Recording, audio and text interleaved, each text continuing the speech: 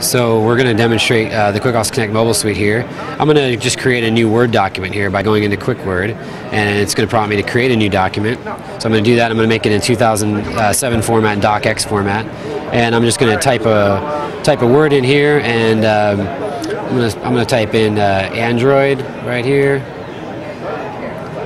Oops, make a change. Good typing.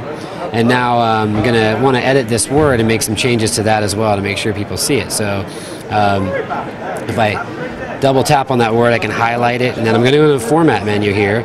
I want to make that font a different font, and I'm going to change the size to 24 point, and I'm going to change that font color to pink and highlight it in yellow, and I'm going to underline it too. And I'm going to go back here, and now on the, you can see I just changed the font size, I underlined, I changed the font color, highlighted it, and so that's a simple formatting that you can do within the document. And then I'm going to end this, go back, and it's going to prompt me to save my changes. So I'm going to save this document in my SD card. I'm going to call it new document. I'm going to save it into my SD card into a sample folder here, and save it, and we're done. And now if I go back to my SD card, it's new documents right there in our sample folder.